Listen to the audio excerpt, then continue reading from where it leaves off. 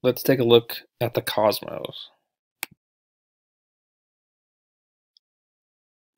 The Big Bang Theory states that about 13.7 billion years ago, all the matter in the universe was concentrated into a single, incredibly tiny point. This began to enlarge rapidly in a hot explosion and is still expanding today. Therefore, the origin and evolution of the universe is the Big Bang model.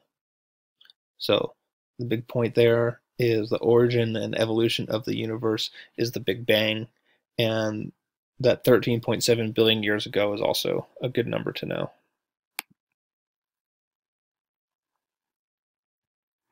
The Earth orbits the Sun, while the Moon orbits the Earth.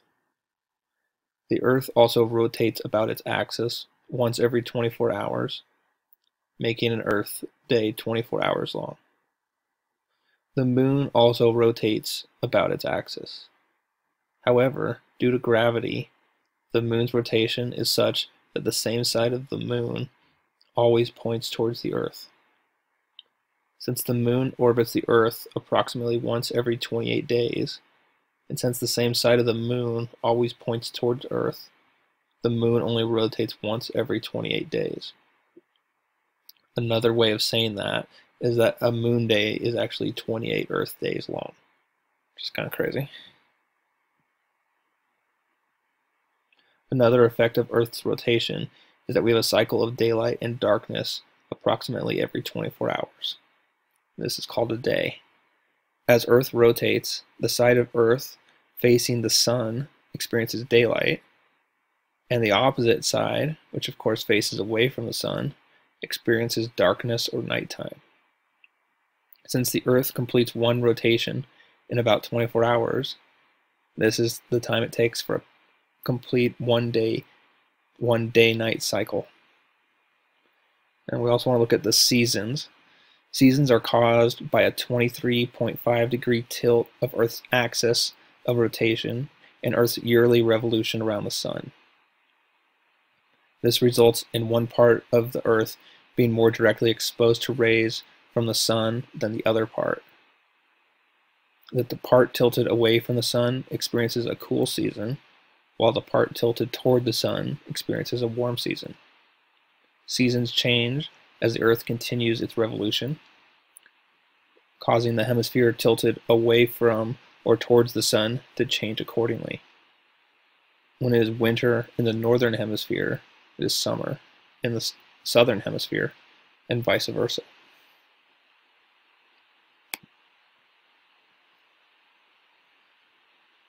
A solar eclipse occurs when the Moon passes directly between the Earth and the Sun.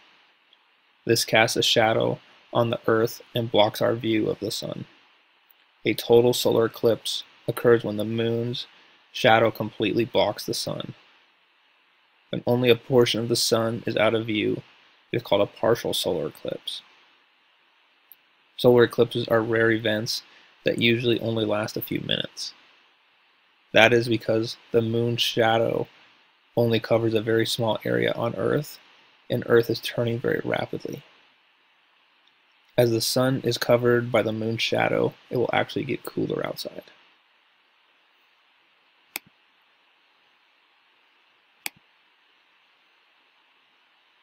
We're going to look at tides for a minute.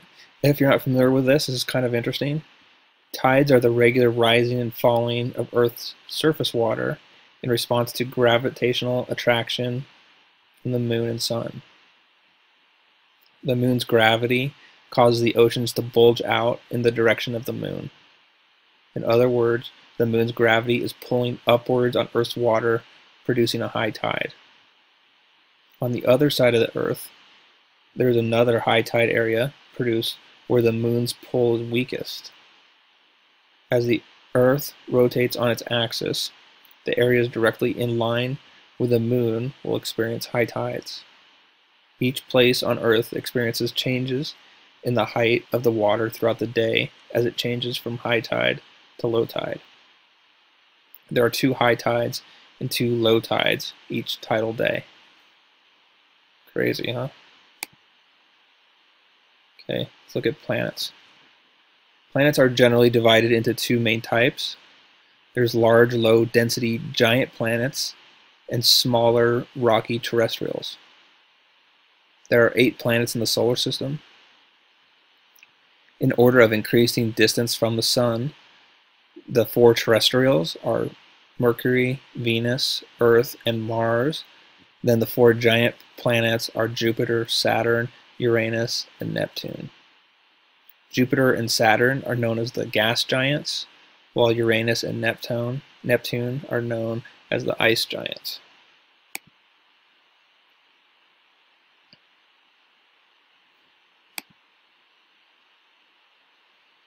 Okay, we need to be generally aware of the Milky Way. So the Milky Way is a galaxy. It contains our solar system. That's really the big part they need to know. Some of the details though, the Milky Way is a barred spiral galaxy with a diameter between 100,000 and 180,000 light years. The Milky Way is estimated to contain somewhere between 100 and 400 billion stars. There are probably at least 100 billion planets in the Milky Way, and the very center of the Milky Way is marked by an intense radio source named Sagittarius A, which is likely to be a supermassive black hole. Okay, so what does that mean? What is a black hole? We also need to know white dwarfs. A black hole is a region of space-time exhibiting such a strong gravitational effect that nothing, not even particles and electromagnetic radiation, such as light, can escape from inside it. The theory of general relativity predicts that a sufficiently compact mass can deform space-time to form a black hole. White dwarfs is what stars like the Sun become after they have exhausted all of their nuclear fuel. Near the end of its nuclear burning stage, this type of star expels most of its outer material, creating a planetary nebula. Only the hot core of the star remains.